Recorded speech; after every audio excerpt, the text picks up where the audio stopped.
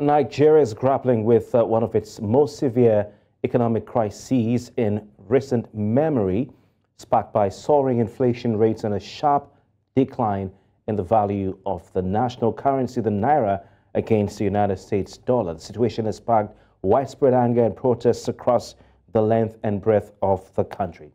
Recent government data released on Thursday indicated that the inflation rate in January surged to 29.9%, reaching its highest level since 1996, primarily due to significant increases in food and non-alcoholic beverage prices. The Nigerian naira continued its downward spiral, hitting a historic low of 1,524 to the US dollar on Friday, marking a staggering 230% depreciation over the past year.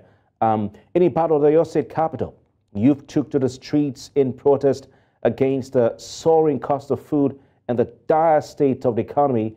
They wielded placards bearing various messages such as "End food price hikes and inflation," "The poor are hungry," and "Tinubu, remember your promises," amongst others. Now, this demonstration is not the first. It follows a similar protest 2 weeks ago in Niger State's capital city, Minna, where women blocked the Kangungu axis of the Minna-Bida road, and they were protesting hunger against hunger and the exorbitant cost of living. They held signs that read, "No food, we're dying of hunger," and also they demanded improved living conditions and reduced expenses for the populace. Now, official figures from Nigeria's National Bureau of Statistics indicates a staggering 35.41% food inflation rate. That's quite high, but probably conservative because, however, anecdotal evidence suggests that the actual food inflation rate may exceed 50%. I mean, go on the street and see for yourself. It underscores the severity of the situation on the ground. Joining us to discuss Nigeria's food or cost of living protests, we have Ahmed Musa Hussein. He's a public affairs commentator. He joins us via video link from Abuja. We also have Dr. Oshinawo Ibrahim. He's an investment and enterprises risk expert. Gentlemen, thank you so very kindly for your time. It's my pleasure. Thank you. Right. What are the factors driving Nigeria's current economic crisis, particularly, what the factors driving the surge in inflation rates and also the depreciation of the naira?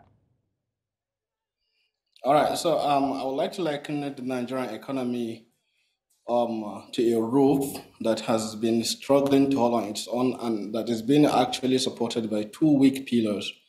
And these pillars are, number one, subsidized and cheaper energy prices, and then secondly, subsidized and relatively overvalued naira.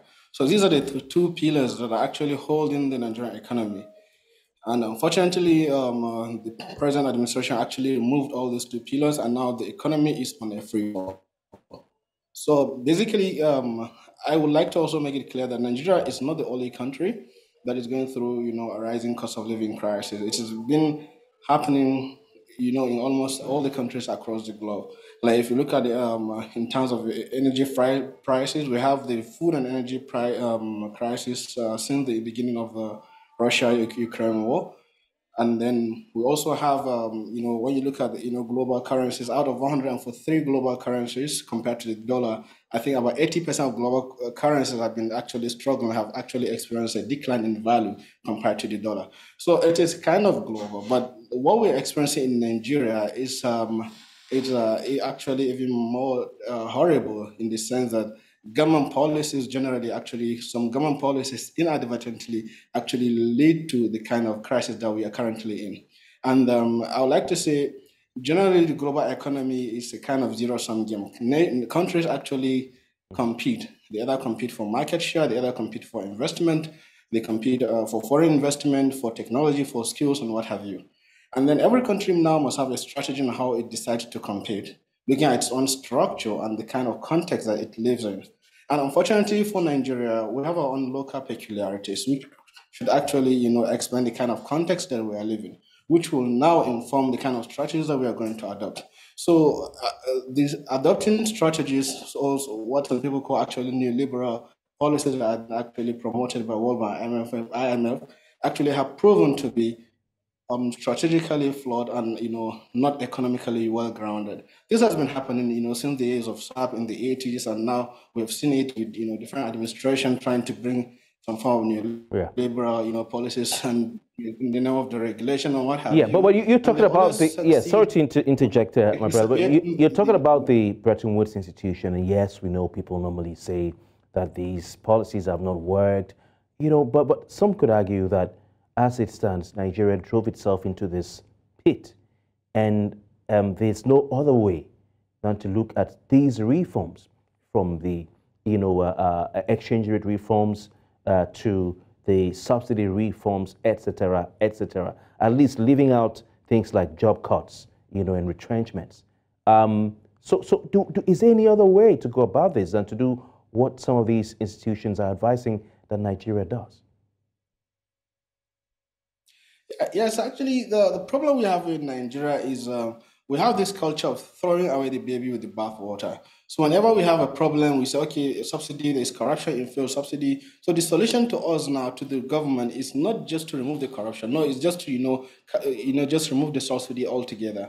And this is the same thing we have with the forex issue. We have problem with our, some corruption with our forex system. And now the solution to government is actually to flood the naira completely, without looking at the fundamentals, without looking at our local peculiarities. So yes, there's a better way to do this. And the way to do this is actually increasing efficiency. If you look at it, our major source of export earning, our major source of revenue, which is actually look at what's happening with the crude oil industries. We do not have refineries that are working. Our refineries are not working. And look at the significant level of oil theft, in the country. We have about 1 million barrels of crude oil being stolen every single day. Our production is down to about 1.3 million per barrel, when we have a capacity to produce as much as 2.5.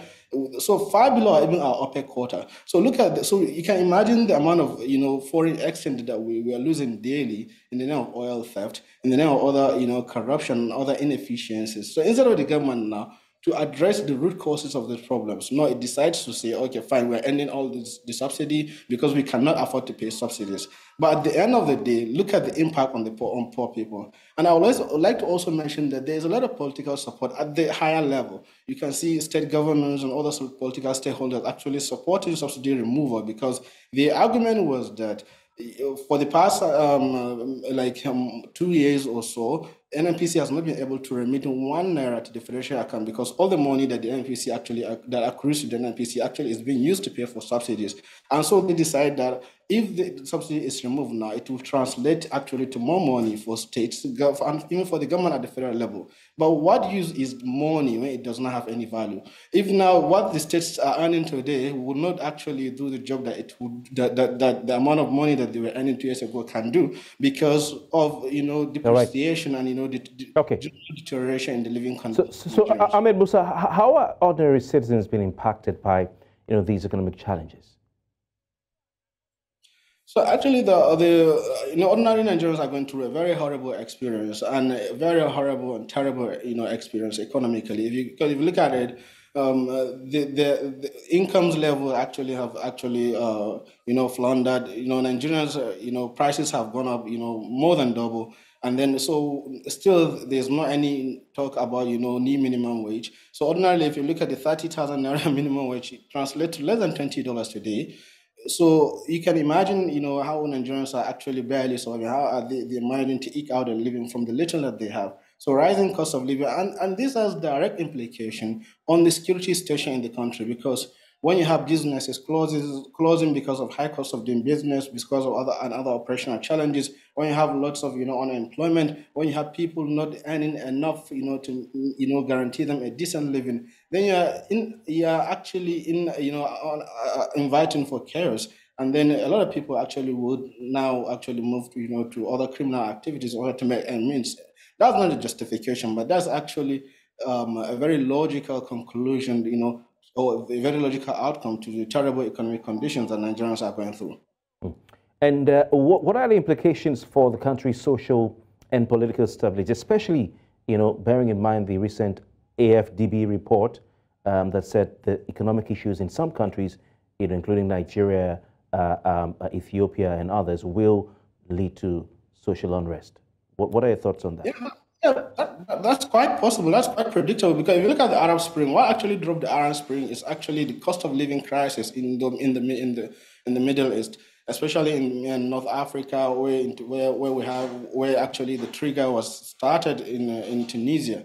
It was because of high cost of living, and then people have general dissatisfaction about the social, economic, and political outlook around them. So economic conditions would now actually set the ground for more political and social instability. You see pockets of, social unrest and protests that will actually translate to something big. We are not praying for it, but inevitably, if this thing actually continues, if the government does not put measures to arrest the situation, then definitely Nigeria is going.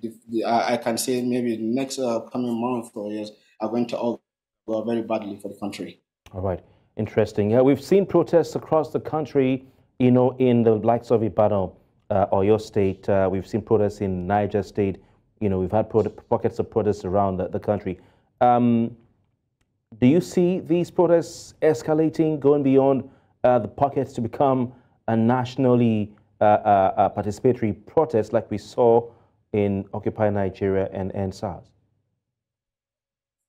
So we're not praying for that actually, but the thing is, if the government does not do anything to restore the confidence, because right now Nigerians actually have lost hope in the government ability to, manage the economy, in the government ability to improve this, economic situation around the country. So if the government does not put in measures, to actually restore public confidence, to actually, restore public faith in the economic system, then definitely we're going to see a lot of arrests. We're going to see this arrests from just some pockets of arrests and protests actually spreading around across the country. And that's going to be very, very bad, for Nigeria's internal cohesion and podcast, stability, because we already have our own, different, issues around insecurity that are happening, banditry and, cattle rustling and kidnapping in the northwest. Resurging Boko Haram in the northeast, some kind of hyper separatist violence in the southeast. So there are a lot of, pockets of, unrest and chaos within the country. So if, this